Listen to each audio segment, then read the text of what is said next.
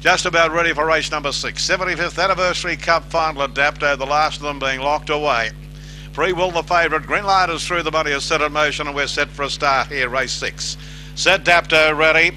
And racing, Free Will begin okay. Cool's Acne got away well, got checked, and in the centre, Phantoms. Addiction's the one. Addiction's driving through on the inside. They were followed by Slingshot Jack, Sue Benny well back in the run now. Wild Midnight and Gundabooka. Down the back they go. Free Will race to the lead. Addiction's got the perfect sit on it. Slingshot Jack third. Next was Phantom, Sue Benny. They were followed by Wild Midnight, Gundabooka, Cool's Acne. Addiction is after Free Will on the corner. Free Will rolled up. Addiction got the run. Good night. Addiction's race clear. Harry Sarkis takes out the big one, and Addiction races away to win by 3 or 4. Second, Free Will, tight third, resting between Slingshot Jack, Phantoms, followed by Gundabooka. Wild Midnight, Sue Benny, and Cool's Acne was one of the tail enders, and just behind the place getters was Slingshot Jack, or just on the outside of the place getters was Slingshot Jack.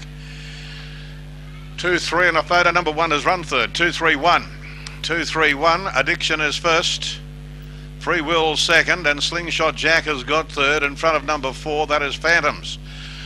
The winner of the race, Addiction, by Bit Chilly out of Coem Girl, owned and trained by Harry Sarkis of Londonderry, and he's dead set been coming here for 75 years. He's been coming here longer than I have. Number 3, Free Will, Anthony Has a Party second. At 1, Slingshot Jack, George Micallef in third position. 29.91. 3 1/4 by 3/4. 3 1/4 by 3/4 were the margins, and the time is 29.91. 29.91 is the time.